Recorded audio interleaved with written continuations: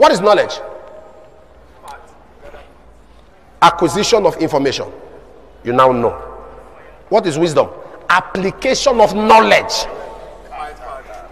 So it's not enough that you know, you must apply. So you see the first benefit of wisdom. Joseph was a wise man. The first element of greatness is wisdom. You cannot be stupid and not be stranded.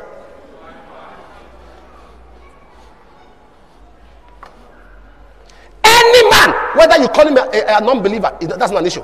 Any wealthy man, genuine wealth, not gimmicks, not games, genuine wealth is a wise man.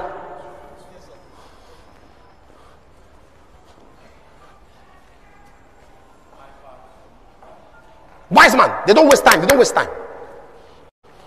Look at that. Wisdom. He said, is there anyone as discreet and wise as thou art? Watch this. Watch this. What does it mean to be discreet? What it means, being discreet means to be private.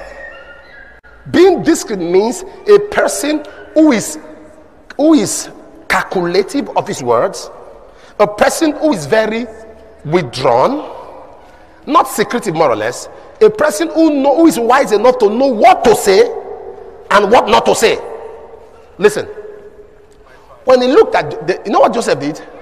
Joseph only interpreted that dream to Pharaoh alone. He said to Pharaoh, not on his wise men, alone.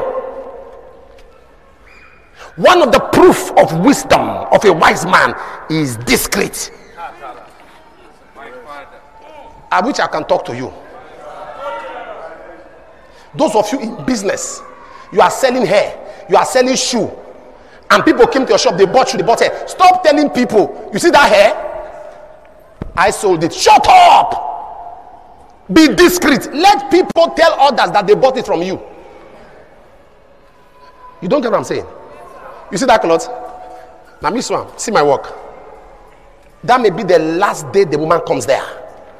Because nobody likes everyone knowing their secret. You are not following what I'm saying.